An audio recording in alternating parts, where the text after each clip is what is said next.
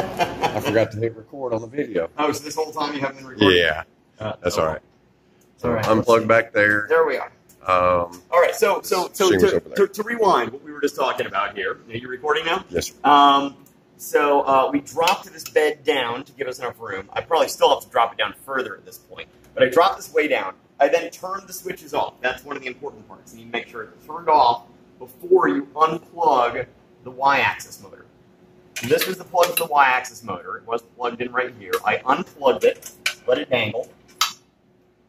I then go and get the rotary tool down here from, yes, over there, right? There are two different rotary tools that are there that are nearly identical. The one for this machine, this is the one with the motorized up and down. The one that's not currently dismantled, has a 4-pin plug. The other one has a 3-pin plug. So if you try to get it, the pins don't match, you grab the wrong one. It does have labels to say what orientation you should have this thing.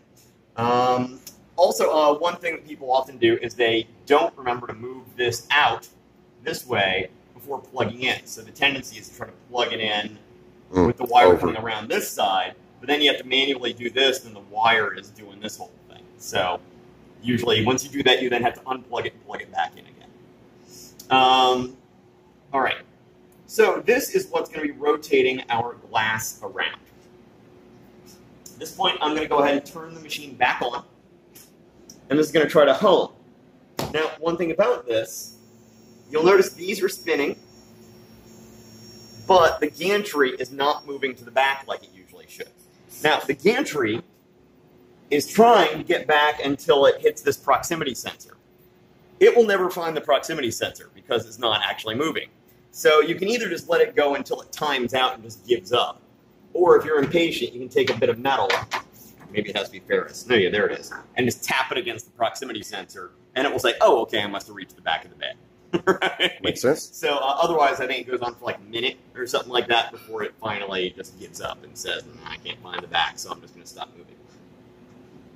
All right, so at this point, if I hit the right and left arrow keys, it will move the head along the gantry.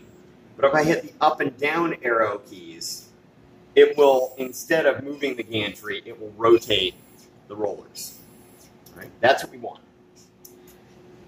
So, here is the trick with the rotary tool. We need to have this move back and forth more or less level to the surface that you're etching. But the pint glass is deeper. Right? So this gives us a number of different problems. First of all, when you're rotating this here, if you're just rotating this back and forth, there's the wobbliness in what's going on there as it goes on. That's for a couple of reasons. One is that this is an exactly smooth surface, and it's got this knurled along here. Man, I just keep on pulling threads loose on this little burr. I need to get a file and file that thing down. Yeah, too. But yeah, I do need to file that down. So that is, yeah. Now I'll just get my arm with it.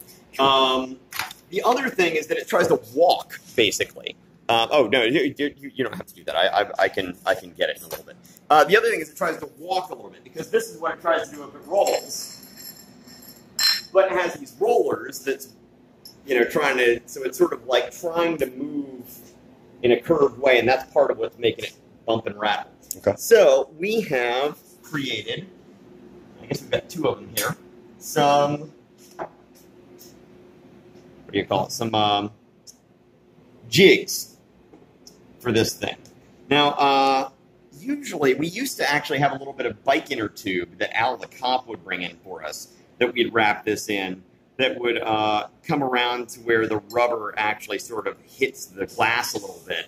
That holds this on a little firmer. Sometimes you'll get a glass where, due to the way it's shaped, this doesn't want to like stick on there as well. In this case, it seems to be sticking on there quite nicely, so we don't have to worry about it. We've gotten a couple of these made. If you ever come in and you can't find one of these, once you know how to use the laser, these are very easy to make. You go ahead and take a calipers, which, if you don't have one, you probably should, being around the forge.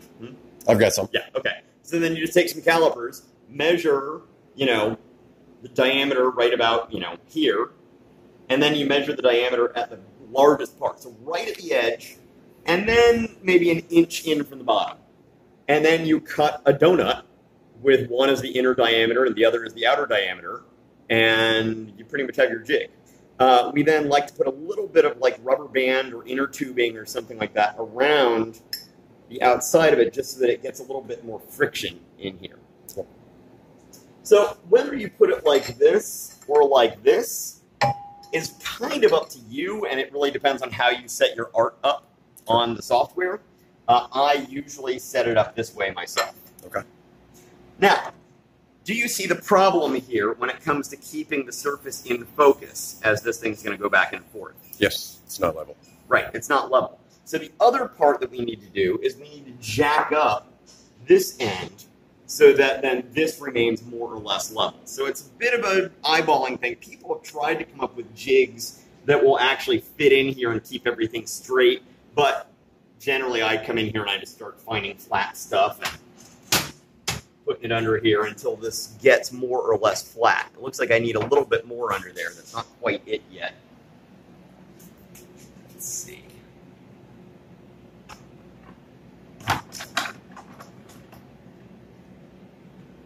Might be too far. If I get rid of this and replace it with this, see if that's too much. And that looks pretty good, actually.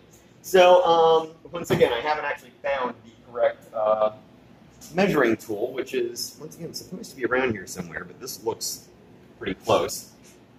So I'm going to go ahead and drop this bed a little bit again here until I get this in there. So then I'm just going to go ahead and check it. So that looks pretty good there. Okay, so it's a little lower on this end, but by maybe just a fraction. And that's almost perfect on that end. So it's jacked up slightly higher than perfect, but for what we're doing here, that's going to be just fine. Okay. One thing about etching on glass is we're actually shattering the surface of the glass at little pinpoints. With heat differential. So we go ahead and hit a pinpoint of the glass with a massive amount of heat. Glass is terrible at conducting heat, and it's terrible at expansion and contraction, right? Or at least terrible at uneven expansion and contraction, which is the whole reason why you need Pyrex to put glass in the oven and all that sort of stuff, right? So we are taking advantage of the fact this is not Pyrex. I don't know, Pyrex probably would be too much of a differential even for Pyrex to deal with. But, or at least modern Pyrex. You know, they debased the formula of Pyrex a decade or so ago, right? Yeah, I did. So, yeah, my wife was very upset when I broke up a Pyrex lid or something like that. She was like, "That's one of the old ones!" You know, I'm like, why did you not get a stool? I'm like, I didn't get a stool. Sometimes people drop things. So I'm going to go ahead and try to make sure this is lined up exactly on the ridge of the thing here. It doesn't matter that much as long as this is parallel to this. Then if it weren't exactly on the ridge, what would really matter is whether or not this was the right distance at the point it is, right? So if you had this off a little bit, that's more or less fine, although you would get a little bit of distortion because of, you know, the angles of the glass here. So you want to have it as close to the top ridge as you can. Okay. So that's pretty much where it needs to be. We pretty much have this set up. Let's go ahead and look at the software and see what we need to do here. So, have you worked with any of this software before? No. Well, the Fusion 360 in that class that I took. Right. That is a flavor of the same software that has been rebranded by Boss, and they've changed some of the way that it works. Okay. So it's not exactly the same thing. What's going on here? There we are. It's not exactly the same thing, but it is going to be pretty similar. There are some things that are going to be very specific to what we're doing here, though, that to the rotary stuff that we're going to need to get into. Okay. So let me make sure that we are logged in the correct user here. You were here when I was talking a little bit to Clark about some of those issues. So if I say switch user, let me make sure we are in here in the admin. Let's say admin, yep. So right now it's pew pew. We had that set up for when we had a different laser that was being run from this machine that had different software, and we were trying to get things set up correctly and didn't want people messing up our setups, and it really doesn't have any reason to be that way anymore. All right, so I'm going to go to the RDWorks version 8 here. Open that software. Now, is RDWorks a freeware? As far as I can tell, I think it's basically Chinese open source, okay, or something like that. So you will find it under many names. You will find RDWorks, RDCam, RDWorks, RDCam. In this case, we have a copy that apparently was one of the ones that Thunder Laser branded for its proprietary stuff that I guess someone downloaded from Thunder Laser's site. And but it is not proprietary to Thunder Laser because you can use it for any of these things because they're all just the same software running with the same circuit board, basically. So you'll find it under any number of different names. Okay. But RDCam, RDWorks, Thunder Laser. I've also LaserWorks. I've heard it called. So yeah, all the same thing. The version that Boss did, they did more of a customization to the software than most people do. So there's a fair amount of there's enough learning curve that it sort of threw me for the first week or two I was using it. Until I figured out, oh, okay, instead of looking for that here, I'm going to look for that feature over here, and instead of doing this way, I need to do it this way over here. So all the same stuff is there, but they changed the way that a lot of stuff is found. But most copies that you find are going to be pretty much the same. Okay.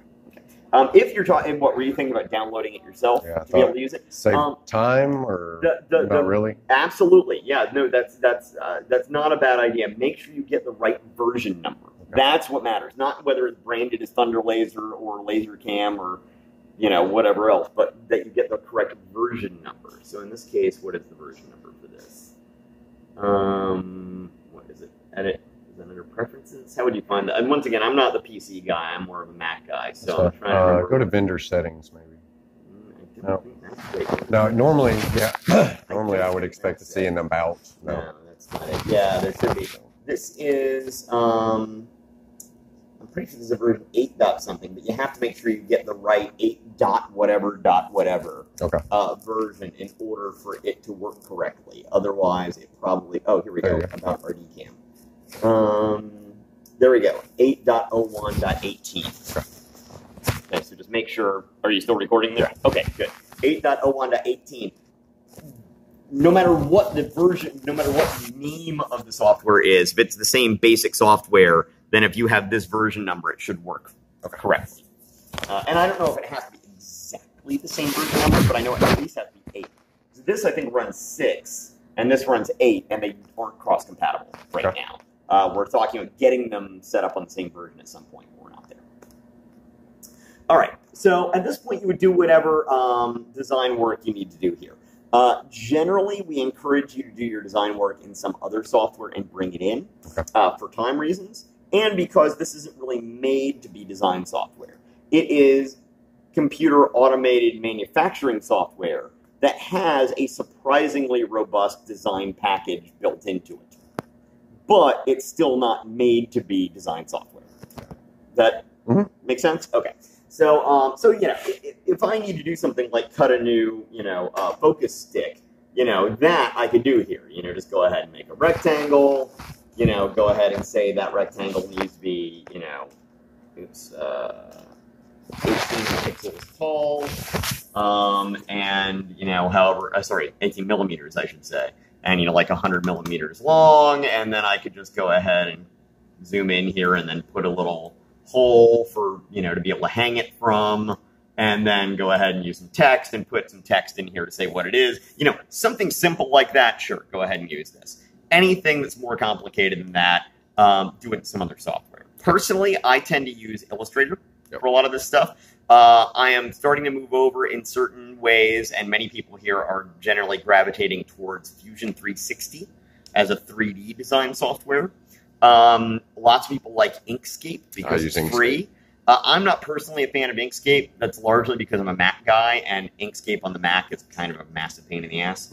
But if you're using Inkscape, just make sure that you know how to export everything as a DXF that will actually have all the visual information in it. Okay. And that usually involves having to take any objects and break them apart into paths, not just text, but even shapes.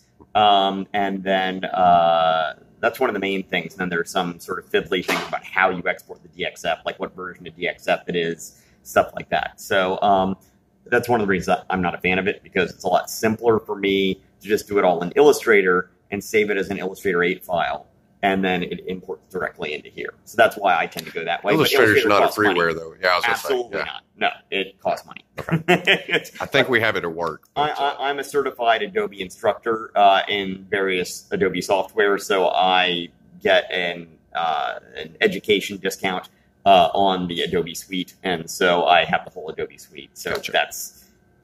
That's why I do that. We do have Adobe the Adobe suite on a couple of the computers over there as well. Okay. If that's the direction you want to go, but if you're already familiar with Inkscape, you might just want to learn the idiosyncrasies of getting Inkscape files onto here and go with it. If that's already where your learning curve is and it's free and you already have it and you know what you're doing with it, that might well be the easiest way for you to do it. Okay. Not the easiest way for me, but whatever way you do it, get your stuff created and then bring it in. Okay. Now you can bring in vector files for cutting, or raster files for engraving things like photo etching and stuff like that. What's a raster file? What extension would it be? Raster is a collection of different kinds of files. It includes JPEG, PNG, GIF, PSD, various things. I don't think this can import a PSD, but this can definitely import JPEG, PNG, and GIF, and BMP, I believe. TIFF and Photoshop and there are a number of other ones that also fall into that category. Essentially, a raster file is anything that is a grid of pixels, as opposed to points on a Cartesian plane that are connected with quadratic equations. Right? That's a vector graphic. Raster is the ones that are grids of pixels. Okay. Right? So those are the two basic categories of visual files. So if you want to go ahead and cut along lines, you're generally going to bring in a vector file. Okay. If you want to, etch something with grayscale in various ways, you're going to be bringing in a raster file. There are certain cases where you might be able to do either one or the other. If you're going and doing just a black and white engraved image, you can do that either with vector or raster in various ways. Okay. By the way, do you have a particular file that you were wanting to put on the thing? All right. Okay. Well, let's do this then. It's a large jump drive. Yes, it is. I'm used to just a stick. I know. I couldn't find my stick, so I was like, I got this here. Okay. So, let's see. Now you get all the viruses. No, Exactly. You get to take home with you a virus. All right, so let's say File, Import. Now, if you're bringing in a raster or vector file that you've created in other software, you're going to import it. Okay. If you have done work in here and saved that work from here that you then want to open and use again later, that instead is going to be open instead of import. Okay. And I think it's a RLD file. It's either RLD or RDL. Probably RLD. Oh, RLD. Yes, right there. Yes. RLD. There you go. So I'm going to import, and let's find your drive. Forge Greensboro. And Xmas team logos. Okay. Yes. Razorbacks. My dad went to University of Arkansas. Now, I do have one question. Yes. So, and we can use any one of these because eventually I'm going to do all of them. Okay. But I want to know, is that one possible? Possible, difficult. Possible, difficult. Advanced. Okay. There are several things about this that are going to be advanced. One is it's going to be difficult to know exactly how it's going to line up on the glass with all of this dead space in the raster image. Okay. And that's what's odd because I actually removed the background on my phone, so it's supposed to have just saved them without the background. Well, apparently it didn't crop correctly somehow. Okay. So something zigged when it should have zagged, and it didn't get cropped. Okay. So let's not do this one today. That's fine. That would be something. Here are two other things to keep in mind when you're going to do an image like this. One is that when you etch onto glass like this, everything etched will turn up looking a little whitish. So for a photographic image like this, it might not be a bad idea to do a photo inverse. I saw that's what Jesse did on whatever we were doing engraving. Right, exactly. I don't remember how he did it, but that's fine. We'll deal with that. That's something you might want to do in your photo editing program first before bringing it in. But you would want to make sure that the background, once it's inversed, would be white. Okay. Right? Because you don't want it to actually be etched. Right? You don't want a whole thing or whatever. This would all be white etched in the background. So you would want to do a little bit of that manipulation beforehand. Okay. I think there is a way you can do it in here. So when you come here and you want to edit a photographic image, you go to Handle. Where is it? Bitmap Handle. There we are. And yeah, there is an invert color right here. So if I say Apply to View, there we go. But that then makes all this black. Gotcha. Right. So a couple of other things to... I'm going to cancel. No, it engraves the black, you said, not the white. Correct. It engraves the black, but it engraves it as white. Yeah. Right. Got it. Yes. Okay. So a couple of other things to know about this. Well, if you're going to do photographic stuff, and this applies to any situation, rotary or not, generally, here's the best process I have found. There are other ways to do this, but this is my way I do this, and people pay me to engrave things on their boxes and stuff like that. So this is what I would suggest. So Bitmap Handle, which you can either reach through this button here that says BMP or through the Handle menu, Bitmap Handle, right? They both open the same menu. Okay. Either one you click on gets you to the same menu. So at that point, what I do is I say I want to dither this image. And I want to dither it as a dot graphic. So if I then say Apply to View, if I zoom in here, you'll see that it's now that's cool. Pixelated it, essentially. Now, one thing you can do here is you can jack up the resolution, which usually is not necessarily the smartest thing to do when you're working with rasterized images, to just give it more pixels, because it's not like it can find more visual information than is actually there. But what it does do is, because you're going from grayscale that has 256 shades of gray to just black and white, it gives more different black or white pixels available to define each gray. Makes sense. Right? So you can at least get sort of 4 different shades of gray in the same different area that was originally 1 pixel. Right? You know, 1 little bit of black, 2 bits of black, all this stuff. This gray that's showing up here is actually an optical illusion. That's not actually there. These are all being assigned either a black pixel or a white pixel. Okay. So what's going to happen is, as the laser goes back and forth, it's going to be told, turn the laser on, off, on, off, on, off. As it hits each one of these black areas, it'll turn on. As it hits a white, it'll turn off. Okay. A couple of things. So then one of the usual difficult things about this is finding the right sweet spot between speed and quality.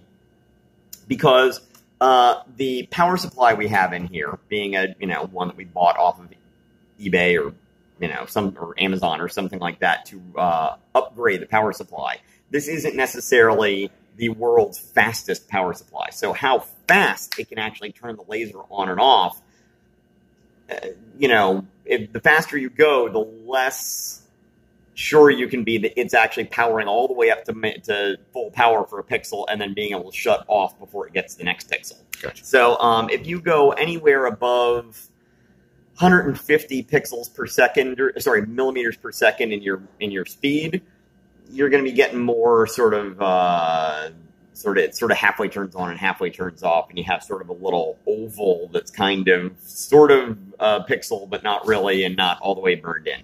Okay. The other thing is, when you're working on glass, it is much more difficult to be able to get any kind of differentiation between fully etched and a few spots that aren't etched. Your eye doesn't read that as well as a differential between this and this as it does on, say, wood. Okay. So what I have found is that generally, and once again, this is something you probably want to do in Photoshop or whatever your photo editing software is. It probably has a better, way of doing that, is to go ahead and make it brighter than you would think. Oops. Too bright. And then maybe up the contrast as well. Okay. So you would want to get it to where you can still see some detail in the faces.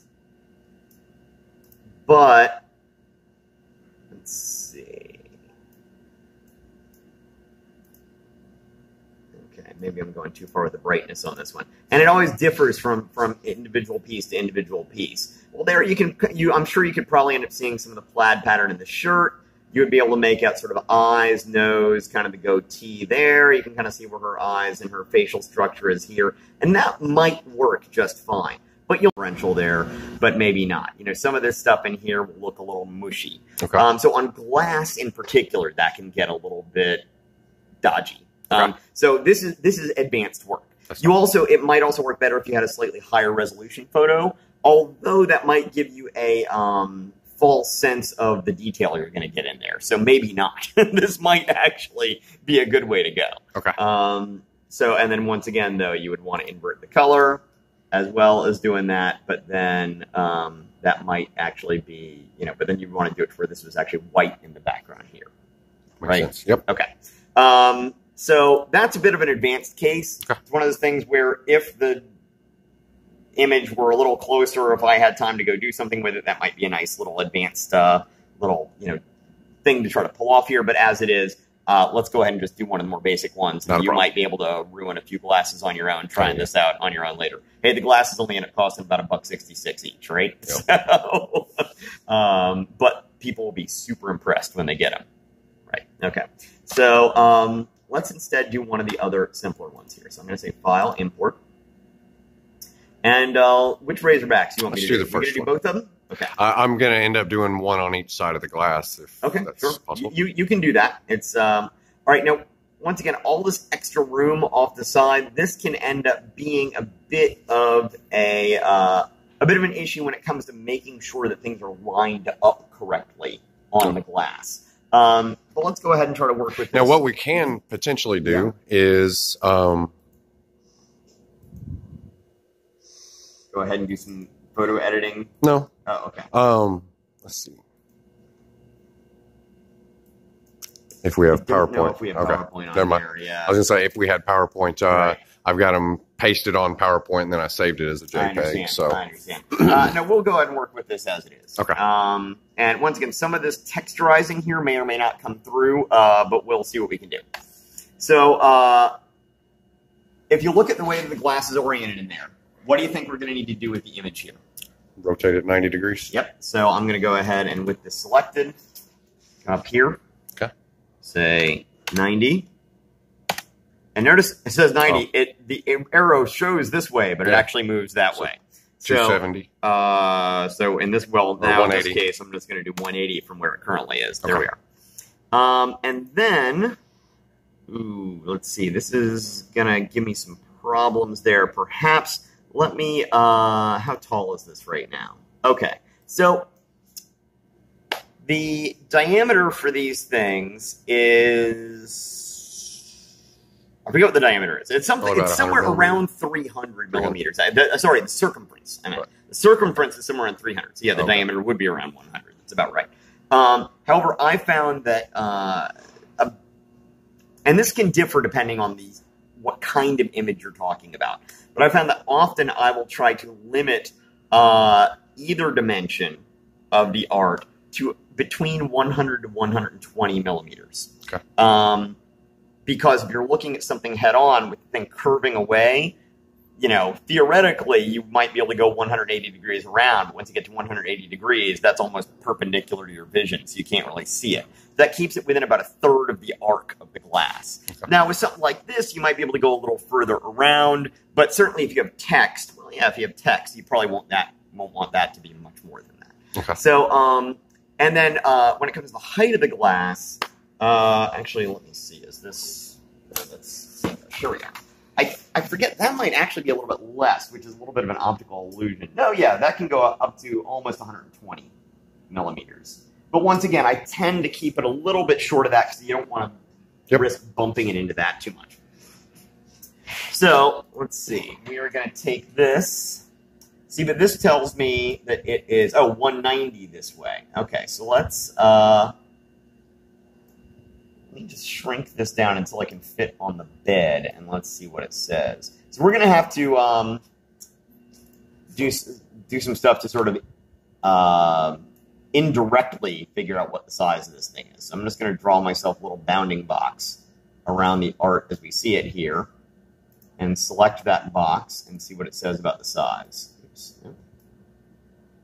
There we are. So that says it's 122 tall, in other words, right to left in this case, but tall on the glass, and about 110 wide, which is borderline. That we might be able to get away with that. It's a little bit large still. So I'll shrink it down just a bit more.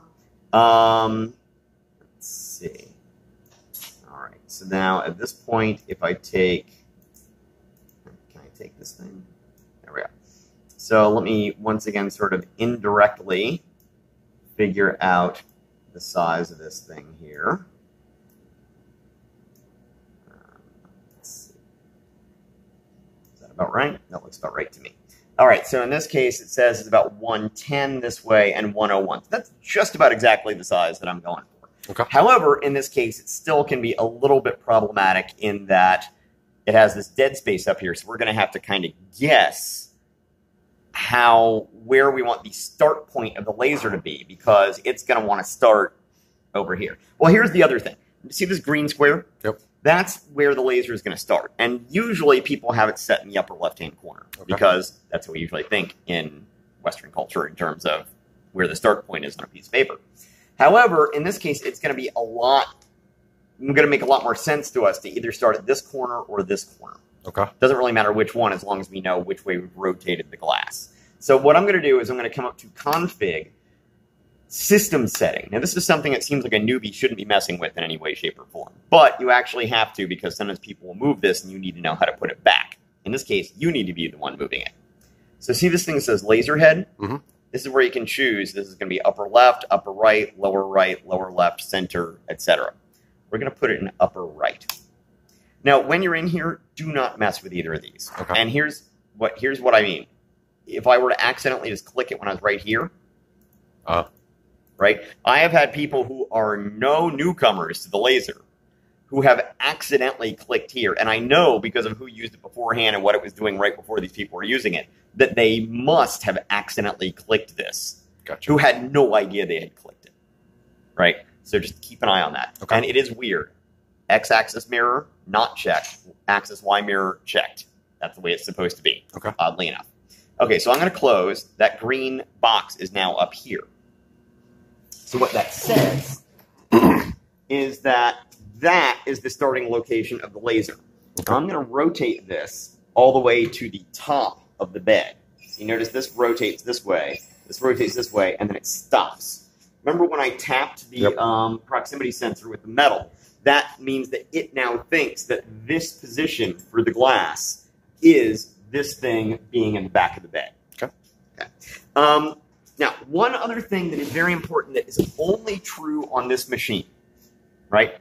This machine is programmed slightly differently. It has to do with the gear ratio on the rotary tool that you use on this one. So the one on here, you don't have to take this next step. This one you do. Okay. Note this output tab. Yep. Down here, you'll see this has Enable Rotate Engrave. It says Circle Pulse 8000, diameter 22.6. I want to double check that and make sure those numbers are where they are right now, because sometimes they can get reset. They got reset a little while ago by accident. This is something that we have calculated in order to give us non-distorted images on here. For whatever reason, on this machine over here, it may have to do with the gear ratio on the rotary engraver or something like that. That is, if not identical, at least close enough to the same distance traveled when rotating as when moving back and forth, that we do not bother with this setting change over here. Okay. Okay. It has the same setting you can set, but we don't bother with it because it's just not something we need to bother with. Okay. One thing you must remember, when you get done doing your rotary engraving, come back to the output tab, uncheck this. Otherwise, some people are going to be upset with you later. And it happens, right? If someone later is like, why is this thing acting all distorted? And you're on Slack, own up to it. I mean, we've all done it, but try to remember to undo that so that people don't get all bent out of shape. Okay, so we are close to ready to go here. We now need to just make sure this is lined up in the right place. So like I said, this is going to be a bit of an issue. Oh, right, we need to get rid of this rectangle too, because we don't actually want that rectangle to be there. Now, about what is the distance between here and here? That's about right. So I'm going to see, that says about 25 millimeters. Okay. So here's what I'm going to do to figure this out. These are millimeters down here. 25 millimeters is to about right there. So I'm going to move this so that, actually I can't go any further. So what I need to do is I need to move this whole shebang down a little bit in order to be able to get this to do what I want it to do. And we'll have to make sure it's all still lined up correctly. Looks about right. Alright, so then what I want to do is line this up. Where's the 25? Now this is something you usually won't have to do if you've gotten things cropped correctly. But that looks like about 25 millimeters from the top. So that would mean that the very top of the Razorback here would be at the lip of the glass, which is probably not what we want. So I'm going to bring it in just slightly further. Okay, so once again, there we are. So there's not much of the art that comes up that high. So having it a little higher than I sometimes would, I think does make sense. That would just be a little bit coming up that high. And this is sort of an eyeballing thing we have to do at this point. Okay. So, so next thing I'm going to do, you can, at this point, simply hit start. Okay. And it would set this thing running. Lid open, everything, right? And if you got the lid closed, that is a legitimate way of working. I have gotten in the habit lately, however, of instead saying download. Oops. Let's go back to the work layer. Here's one thing right here. The reason that said no layer for output, you notice right here this says this is a BMP layer, a bitmap layer, that is set to scan mode. BMP layers have to be scan mode. That means it's going to go zip, zip, zip, zip, zip, zip, zip, and laser the whole thing on, as opposed to cut mode, which would be following a path. Okay. So for bitmaps or raster images, it has to be scan mode. But this output says no. That means it's essentially not going to send these instructions to the laser. So I'm just going to double-click that there and change it to yes. There are some other settings we still have to set here. So I was about to jump on there, but there's some settings we have to do first. Started running out of power? Yep. Yeah. So one thing is we have to go ahead and tell this bitmap, I'm still going to dither it, mainly because there's some of this stuff down in here. So I'm going to say dither. Well, let's see what happened if we said black and white. I'll say apply to view. That might work for this down here. So that might be something we would want to do. Otherwise, if I say dot graphic, apply to view, you get a little bit more. There's really not that much difference in here, but I think I'll stick with dot graphic. Gets a little bit more of an attempt at grayscale in there. Okay, so I'm going to click OK. We're then going to go ahead and, so I'm double clicking here, and that opens up my layer parameters. So it's going to give me a speed of 350 millimeters per second with minimum and maximum powers. I don't know who was doing this earlier. This is not the way I usually set things up. So for a raster image, I'm probably going to go for something more like 150 for my speed. Okay. Much faster than that, you can get a little blurry with your images. And then for raster images, I stay with the same minimum and maximum power. So in this case, I'll go ahead and say maybe about 30%. Generally, with one of these machines here, I tend to go for something about somewhere between the same number as this with 0 knocked off to twice this number with, so somewhere between 10 and 20% of this number here for the power percentage. Okay. As a rule, but you can play around with it. And on glass, it's less persnickety with that stuff because all it needs to do is just etch the surface. Okay. So none of these are relevant to what we're doing right now. The other thing we want to make sure this is in X swing mode. What that means is that the head is going to be going back and forth while the rotary is slowly rotating things. If you had Y swing mode, the head would just be slowly moving while the rotary was zooming the glass back and forth. And you're going to get some travel in there with it going. Too much angular momentum is going to come in, and you'll end up getting a distorted image. Makes sense. Right. Do you have a question or just chill? Okay. So then the last thing we want to do in here is the interval. That is how far is it going to rotate things between each new line that it does. So somewhere between 0.08 to 0.12 is generally where we tend to go with that. So I'm going to stick with 0.1. That's probably going to be fine. So I'm going to click OK. Now we're just about ready to send it.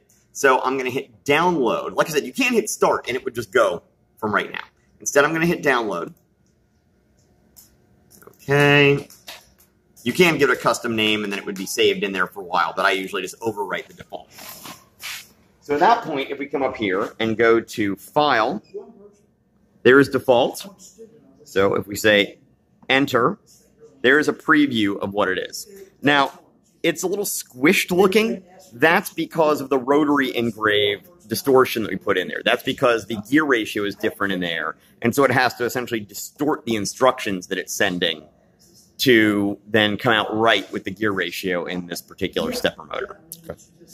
So that you should notice that. And then if you're ever using this without the rotary and you see it squished like that, then you know somebody probably left the rotary engrave setting on. Okay. So I'm going to hit origin, which says that's the start point that I want this to start at. And now I'm going to hit, what's it called here? Frame. So this should give us an idea. Actually, frame isn't really going to do us much good here because of the extra stuff on either side. Let's give it a try. So I'll go ahead and hit frame. Oops, escape Y slop. Why do we have Y slop? Let me escape. So Y slop says that it thinks it needs too much distance in this way to do the whole image. But that does not seem right to me because we had it rolled all the way up to the top. And this should have room on here. Is it because of the distance from here to here? It shouldn't be. It shouldn't be. But let me go ahead and do this. Let me put it up there. And then download again.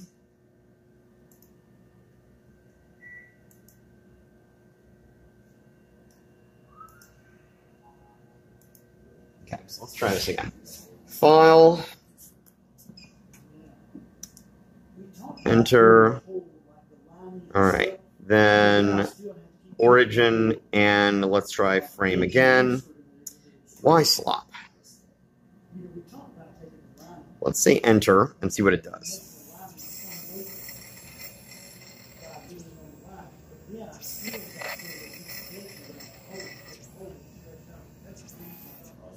Okay, that looks more or less right.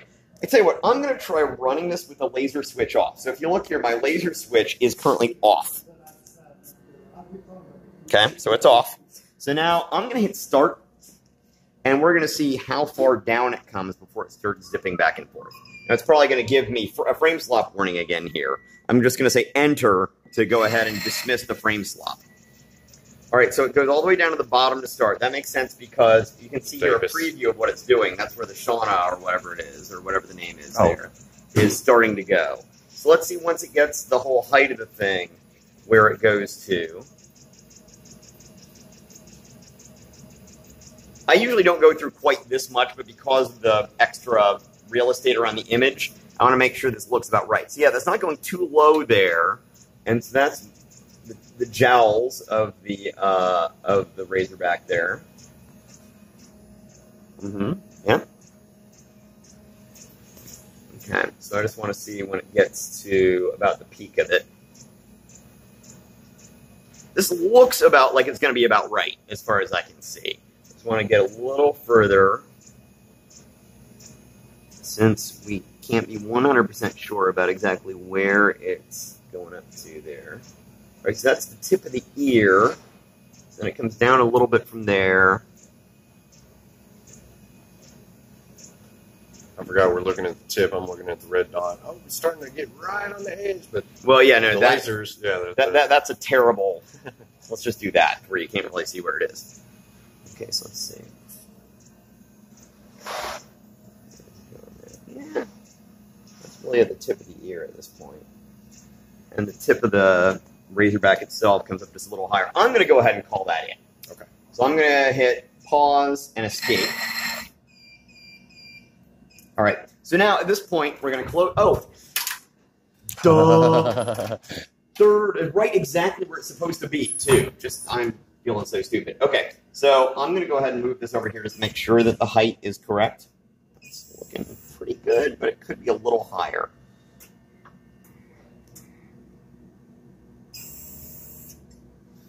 Okay. Now, I didn't hit origin again. That means that same origin I had a second ago is still in there. So if I close this, make sure that the air assist is on to cool things down a little bit. Make sure the laser switch is now switched on. Remember, I turned it off to do the test. Laser switch is now on. Let's just do a visual check since it's been a while. Make sure the water cooler is on. And once again, the smoke evacuation doesn't matter for glass, but still out of habit. Okay, so why don't you do the honors and hit the start pause button. And it will, because remember, it thinks it's larger than it is. And it's probably also has to do with the distortion. That also is probably distorted out taller than what it shows there. So that's probably where the problem is. But it should have enough room to go ahead and get it because it doesn't need to get down here to this lower part. So go ahead and hit enter to dismiss the frame slot. Okay.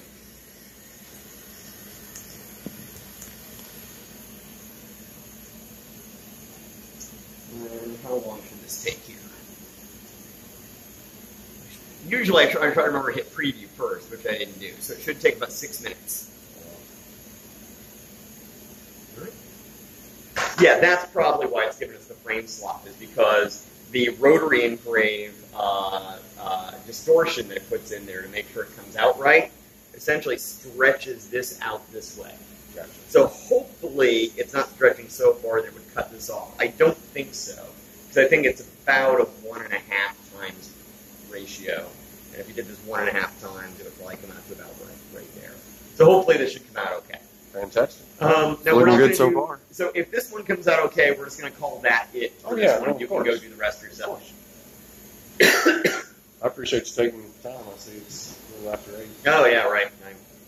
I always run over with these things, but like I said, since you're the only one here, you know this is why you can see why I said I wasn't going to be doing the regular orientation, especially since most other people would already have done that, and that would be running over the ground for them, and it would end up making us late. As it is, since it's just you, I figure me as well. And I appreciate that. You're welcome. I don't know whether it might still be a good idea to show up tomorrow, but I'm going to. Okay, all right, good. Same thing with recording it. More times I get used to it. Absolutely. The quicker I learn. Yeah. That way I'm not screwing up a bunch of material or. Yeah. I said, did you buy yourself a whole case of these glasses? Mm-hmm. Yeah. So it's just like what, $40 for 2 dozen, right? $25, $75 for 2 dozen. Whoa! It's gone down? $1 a glass. Last time I bought them, they were $40 for 2 dozen. Got a receipt in the car showing it. I wonder if it's like Black Friday weekend prices or something. I don't know. A lot of today. Huh? We're on Tuesday. No, we're on Tuesday now, right? I don't know, man. That's great to know. Yep. If it's 20, that's less than $1 a glass, isn't it? No, it's $25.75 plus tax. It's just about exactly $1 a glass. Just about exactly $1 a glass. Wow. Okay, that's good to know. Absolutely. Good to know. So it's looking really good. Good. When you get this done. Oh yeah. Oh, that's looking real nice. When you get this done, it is wise to take some. I've got some over in my thing, but to go out and get yourself some Scotch-Brite pads. Okay. And scrub them down with dish soap and Scotch-Brite. Okay. because what we're doing here is we're actually shattering the surface of the glass. That means there are microscopic shards of glass all over the surface where it's been etched. And microscopic shards of glass and drinking utensil don't go nicely together. So give it a good scrub with Scotch-Brite. Really just Scotch-Brite and water should do it, but it's not a bad idea to go ahead and get some dish soap on it as well. And you will definitely notice a difference in the texture. If you rub your finger over it when it comes out, you'll notice sort of a gritty, powdery, sandy kind of a texture. And once you Scotch-Brite it down, it'll just sort of be kind of a ripply kind of texture instead. So it'll take a lot of those glass shards out. Now, is there, if I wanted to do color on this, is there some type of paint or something that... That is a very good question. I've done some research on and have not found satisfactory solutions. Okay. There are some products out there that are advertised for doing that stuff, but they are not dishwasher safe. Which I'm the one who does the dishes in my house. If they're not dishwasher safe, they will just keep on going until the dishwasher ruins them. That's what we have in my house. So, that being said, people have experimented with using Surmark on these things. Are you familiar with Surmark? No. That is what we use to mark metals. Okay. So, there are a couple different ways to mark metals. Surmark is the more expensive, higher-end version of it. And it's the one that would probably have a better chance of giving you something on glass. So what it is when you're marking metal, you coat it with some substance that has molybdenum in it. We usually use dry molybdenum lubricant or dry molly lube. But if you start searching for dry molly lube on the internet, I don't know if people are going to think that you are a drug dealer or a pervert. But one way or the other, dry molly lube or dry molybdenum lubricant. And you spray it on metal, and then you run the laser over it, and wherever the laser hits it, it chemically bonds the molybdenum to the underlying metal, which is lighter in color. So the molybdenum is darker, and so it gives a dark metal surface onto a light metal background. And it's chemically bonded, so no matter how you scratch it, unless you literally are scratching metal off the surface, you can't get it off. So it's really nice. So Surmark, so dry molly lube generally runs about maybe $10 for a spray paint can size of it. And it gives you a decent thing. Surmark is a higher end product that costs maybe about $80 for a spray paint can and has mixed in with the molybdenum. To my understanding, I think what it has is some sort of ceramic glaze that's also in there. So you're essentially firing ceramics in a kiln. You're essentially firing pinpoints of this stuff with the laser, and that part becomes like a ceramic glaze on it. I have heard of some people experimenting with using Surmark on their glass and having that, while it's etching the glass off, is also bonding some of this ceramic glaze onto the surface. I don't know if I have not been encouraged enough with what I've seen about this online to think that it's worth spending the money for Surmark to use for this process. But that's something you might want to look into. One of the sources that both Jesse and I have used to get a lot of our expertise in the laser, there's a YouTube channel called, and I don't know why it's called this, it has nothing to do with the channel or the name of the guy who does it, but it's called Sarbar Multimedia. Sarbar Multimedia. And this is a retired English engineer who his wife told him that in his retirement he was going to have to get a hobby or she was going to divorce him. So his hobby was he went out and bought one of these and then started doing a YouTube channel about how you use the software. But being an engineer, he has ended up ripping the thing apart and putting it back together again and sort of having a whole second career doing this stuff. Oh, you got to be kidding me.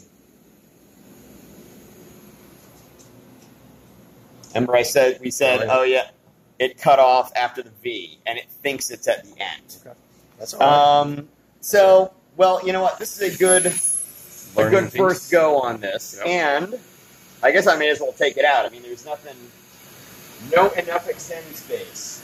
And I can't just hit enter to keep going, right? Nope, I can't. Okay, that's fine. Sorry about that. Nope.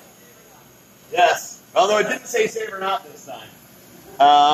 So unfortunately, I've got some glass etch cream. I can potentially just put it on there. Or you can just run this a second time. Like you said, these are $1 each. Exactly. So. Oh, no. Yeah, I'll definitely do that. I'm talking about so I don't even waste this glass. I can just etch the rest of that out. So. Looks great. Good. Yeah, no, I like how that turned out. That's really nice. So I can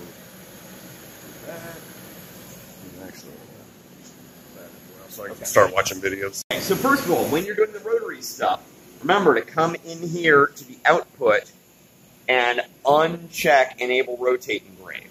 That's going to make someone else's day much less miserable. The other thing you might want to do... Now, let me ask you a quick question. So once you hit download and it sends it there and you start running, can you go ahead and change this back, or is it? You absolutely can. Yes. Okay, so well, that's a good question because it's not obvious that it's that way, and there are certain setups for certain other kinds of lasers and software where that isn't the case, where it's being run directly from the computer. Not in this case. There's actually a little mini computer in this that this is downloading to, and it's running off of that little. It's called a Ruida controller. So the Ruida controller gets the instructions, and from that point on, you can go ahead and start setting up your next job on here, and you're good. Sweet. So that's a good question. So once again, we went to the output and unchecked Enable Rotate Engrave. That undoes the distortion that we need to make this come out right. The other thing is right now this green dot is in the upper right-hand corner, which is not where most people expect it. Let's go back to Config, System Setting, and set this back to upper left. You'll often find it at the center, too. Both of those are pretty much the two most common places you'll find it left. Remember, do not mess with these. Double check to make sure that these are not checked, checked, and closed. Okay, so those are the things you need to do to make sure the software is not going to trip somebody up next time. The other things you need to do, we're going to turn off the air assist. We're going to turn off the laser. Try to turn off the main control switch. Now I'm going to turn it back on in a minute to raise the bed up because most people don't need it down this far, but I want to turn it off before unplugging this so that we don't short something out. So this goes back over here on the shelves.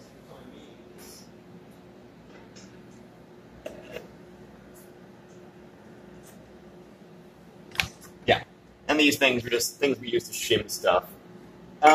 So then, before I turn it back on, we're going to take the Y-axis controller, plug it back in. There is one little groove along here, so it will only fit in one orientation. So if you don't figure out what that is, you might need to just sort of wiggle around until you find the right orientation for it to go in. There we are. I have no idea why this has 4 pins and the one over there has 3 pins. I don't know what extra information might be sent on that 4th pin. Who knows?